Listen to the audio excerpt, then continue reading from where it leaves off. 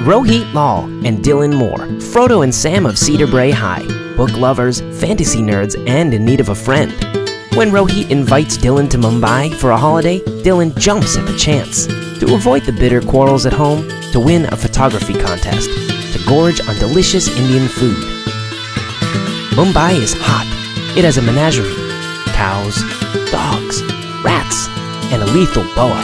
Dylan loves it all, but he's always a step away from disaster. When Rose's family problems threaten to cut the trip short, the two friends can't agree on anything anymore.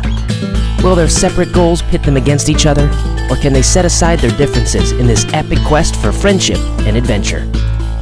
Two friends, one deep alliance, the trip of a lifetime.